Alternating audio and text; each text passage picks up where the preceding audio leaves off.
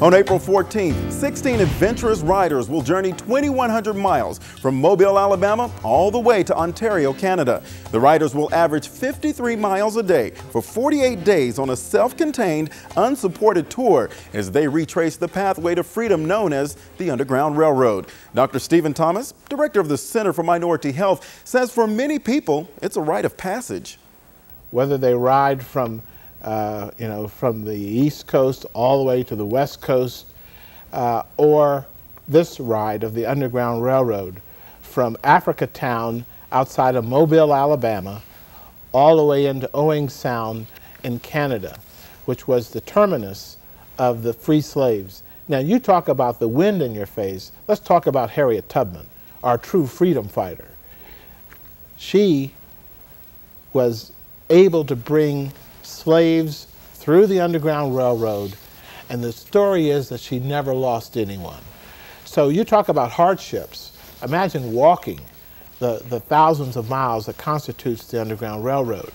Imagine the people along the route that created safe houses. Mm-hmm. So my point here is that there is no amount of discomfort that you will experience on a bicycle that is greater than the discomfort, the fear and the danger of actually being caught and killed and lynched that the slaves experienced in actually walking the Underground Railroad. And it's that history that we must lift up, embrace across race.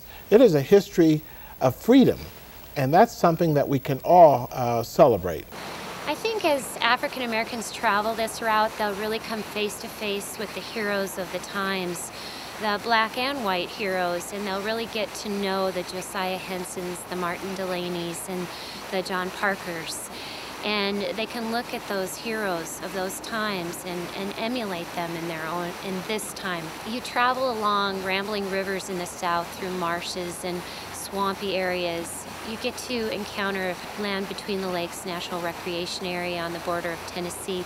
So you really travel the gamut from the deep South landscapes into the rolling hills and farmland of the central part of our route, and then into the Niagara Escarpment, where you get to view beautiful waterfalls on your way through Buffalo and the Niagara region in Ontario.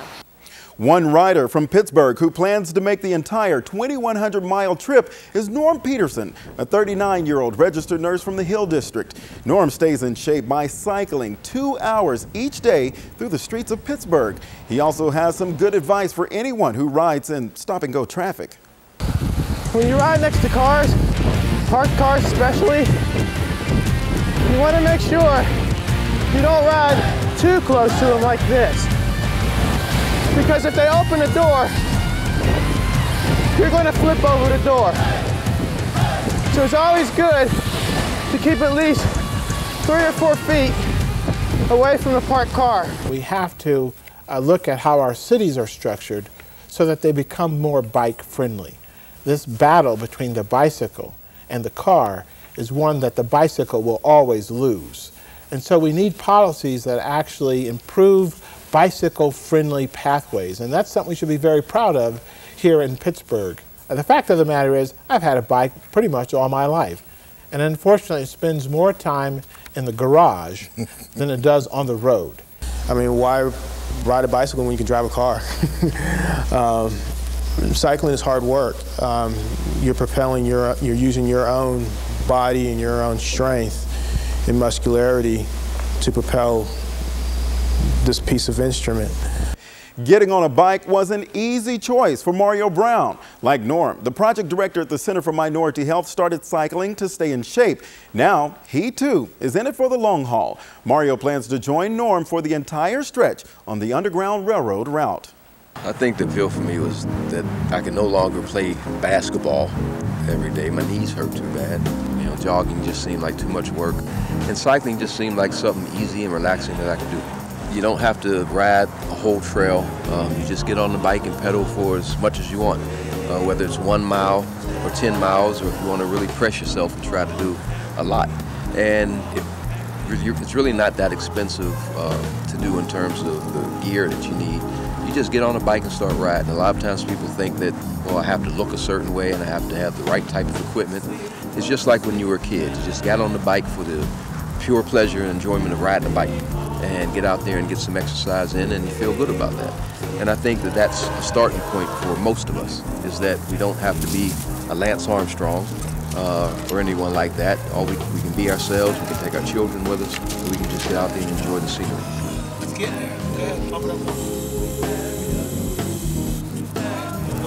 We're talking about the Underground Railroad. We're talking about having bikes, tents, food, companionship. We can ride in the light of day.